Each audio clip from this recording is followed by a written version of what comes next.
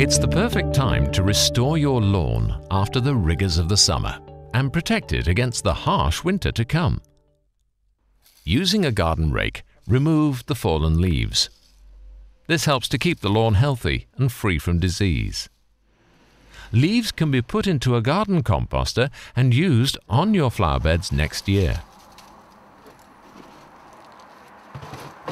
Worn play areas, goal mouths and well-trodden paths will need to be reseeded. Use a rake to loosen the soil surface and remove any obvious weeds or stones. A sprinkling of Evergreen lawn soil will provide a fine seed bed. Evergreen Lawn Repair Kit is the ideal product as it contains both lawn food and grass seed. Apply the lawn food to help the grass seed establish quickly. Lightly rake into the soil.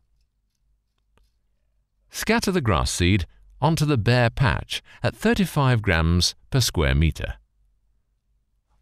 Water thoroughly. If your lawn is generally looking tired and thin, overseeding is a quick and easy way to rejuvenate it. Overseeding is applying a small amount of grass seed over the existing lawn.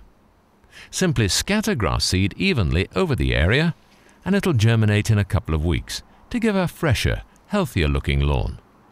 A special autumn lawn food such as Evergreen Autumn will encourage strong, healthy root growth without causing rapid top growth.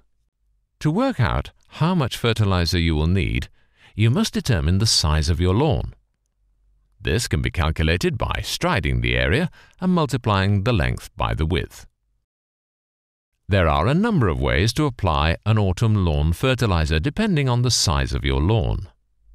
For smaller lawns, buy a spreader pack and simply apply the granules evenly. Old grass, dead moss and other debris can build up in a lawn.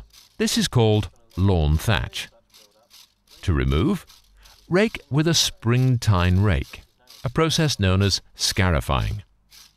For larger areas, this process is fairly hard work, so powered tools are available to make the job easier.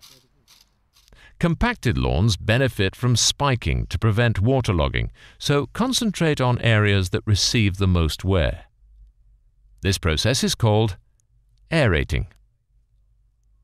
Small areas can be spiked with a garden fork spacing holes around 10 centimeters apart. It's quite time-consuming, but only needs repeating every 3 years or so.